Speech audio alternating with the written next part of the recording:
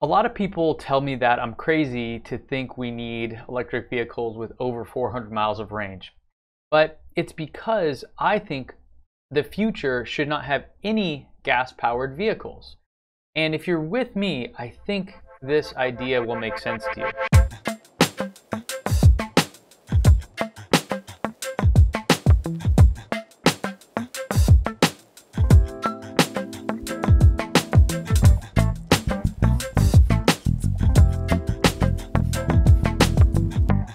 Looking at EVs all the way back in 2011 to today, even a little bit projecting into the future, with the exception of Tesla, they haven't had a very long range. They started out maybe 60, 70 miles, and even looking forward into the future, they're barely approaching 200 miles on average. Well, if you add in Tesla, of course, they influence this, and you can see that the average going forward would be over 200 miles. And if you look at just Tesla compared to the overall trend and the trend that doesn't include them on the bottom, you'll see that they are way far and above. Even when they first came out, the very first EVs that they had, the Model S, had a very long range, well over 200 miles on average. And going into 2020, when they then have the 620 mile range Roadster, they are just blowing away the competition here. And for most people, that amount of range is fine. They don't really need this 400 mile range. And this is where the argument comes into play. The current average commute is just about 27 minutes long, which is actually up quite a bit from back in the 1970s. And the latest data I could find show that each way people drive on average about 16 miles. So let's put it between 30 and 40 miles just to work and back every single day. So 200 miles, 150 miles is plenty.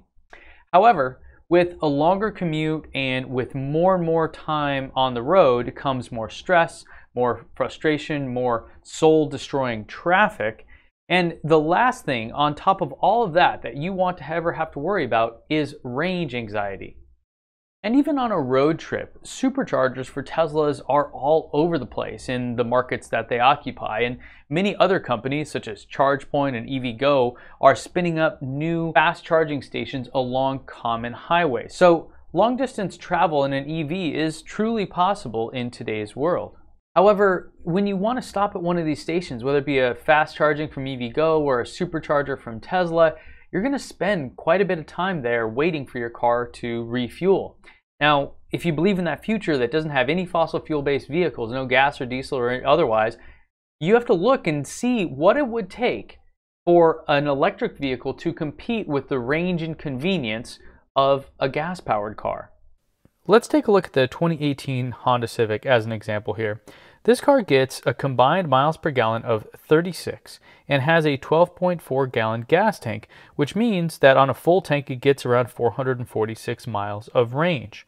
Then, when you want to refuel, it only takes about 5 minutes at a pump. And compare that to a Tesla Model 3 long range, the latest offering from Tesla. This one has around a 75 kilowatt hour battery, which is pretty big by EV standards, which gives it a 310 mile range, one of the highest of all the EVs available for sale today. However, when you want to refill this, it's going to take you about 60 minutes from 0 to 100%. And that's just because of how these batteries work. The first 80% take about 30 minutes. And then it takes about another 30 minutes for that last 20%. So you're looking at quite a stark difference when it comes to refueling these vehicles. So side by side, what we have is the Honda Civic with a 5-minute refuel time and the Model 3 with a 60-minute refuel or recharge time. The capacity of 12.4 gallons for the Civic and 75 kilowatt hours for the Model 3, again giving it the 446 miles for the Civic and 310 for the Model 3. So there's a big difference between these two in terms of range and convenience. But you might be asking, why does it matter when, again, the majority of the trips you're taking, a very large percentage of them, you won't need this added range or convenience? Now is a good time to talk about the Pareto Principle. You might know this as the 80-20 rule, and it's named after the Italian economist Vilfredo Pareto, who noted the 80-20 connection while at the University of Lausanne in 1896. Essentially, Pareto showed that approximately 80% of the land in Italy was owned by 20% of the population. And in many business cases and industries, you find this same phenomenon when you look at some data. There's even a chart named after him called the Pareto Chart, as you can see here. And it essentially describes that same phenomenon. When you look at the data, 20% of the effort yields 80% of the results. And the real lesson here is that that remaining 20% of result, whatever it may be, really takes 80% of the overall effort.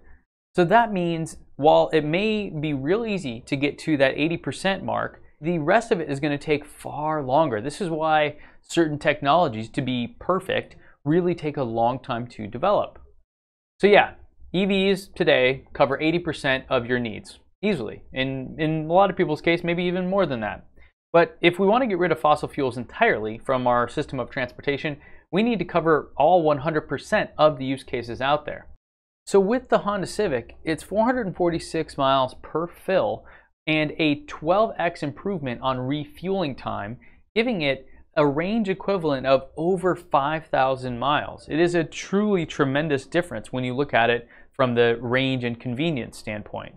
And so in order to understand what it would take for the Model 3 to compete head-to-head with the Honda Civic in terms of convenience, I drew this chart, and I like to do it because you can easily see how a little equilibrium appears in the comparison between range versus charge. The way this chart is laid out, the bottom shows us the factor improvement, so a 1 to 6 to 12x improvement over the current rates of the range of the car versus the charge. So in this equilibrium point here, you can see that at about a 600 to 500 mile range and a 700 to 800 kilowatt rate of charging, our Model 3 would be able to compete head-to-head with the Honda Civic. Now, I know what you're saying. That is a tall ask. That is something that, I mean, no one is really planning on. We haven't heard these numbers from anyone out there. Is it even possible? Well, there's many more options here that could give us the same level of convenience even without achieving some of these numbers. The first are incredibly fast chargers. So Porsche has a 350 kilowatt charger already out there being tested. Tesla is reportedly going to have around a 250 kilowatt update to their supercharger, which is double what they currently have. And a new prototype in Germany just showed off a 450 kilowatt charger, giving you 100 kilometers or about 62 miles of range in 3 minutes. Another one is the Israel-based startup StoreDot that has this ultra-fast charging battery. They recently received a $20 million investment from BP, the energy company, and their claim is that they have a battery system which can be fully charged within 5 minutes and enable a range of 300 miles, which is 480 kilometers. So in that kind of relevance to our world, that would be very similar to what the Model 3 would have. So if this were to work, you could essentially have a 310 mile range vehicle charge in 5 minutes. Very close to our convenience of the Honda Civic. And others are making it so you don't even have to stop and charge. You can actually charge your car while driving, like in Mario Kart. Honda is actually the one that came out with this, and it's a solution that lets the car charge on the road wirelessly as you drive over it, and they've tested it up to 90 miles per hour, which is incredible.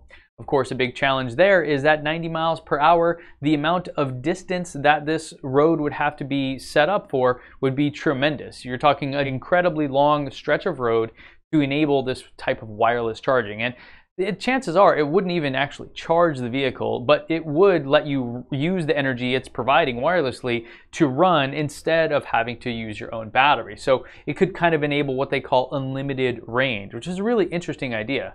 And then, of course, there's the solid-state batteries, and one company in particular is making waves in this called Dyson.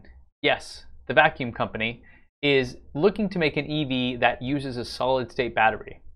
Now, research in solid-state battery technologies dates back to the 1950s. And the idea is that instead of having a bunch of little batteries networked together, you can kind of have one massive battery pulled together so that it has much more efficiencies in being able to store and transfer the power. And some estimates I've seen show that a solid-state battery would increase the range of a Volkswagen e-Golf to approximately 750 kilometers compared to its present 300 kilometers. That's 466 miles of range, which means that to compete with that Honda Civic, we would need a 960 kilowatt charger. We're getting closer. And according to Yole Development's market forecast, mass production of solid-state batteries will begin by 2022 and represent less than 1% of lithium-ion battery demand by 2025. This might explain the relative low interest from equipment suppliers, which might change when large solid-state battery manufacturing capacities start to be built. And then there are also supercapacitors, which, when combined with graphene, could be charged in seconds with even better performance and added range. So maybe it's not that crazy. Maybe we'll have electric roads that charge our cars as we drive over them, and we'll have supercapacitors with the ability to fully recharge in a few seconds. We really don't know what the future holds, but there are tons of people and companies out there working on this. So I, for one, am really excited. So anytime I hear about a 400 or 500 mile EV, I really just open up, because it to me represents another step towards a future without any fossil fuels being used to move us from A to B. So if you're into that kind of thing, I'd love to hear your thoughts below in the comments. Is there something I missed? Is there a new development, something else out there that I need to dig into? Let me know with a comment. And of course, don't forget, when you free the data, your mind will follow. I'll see you guys back here in the next one.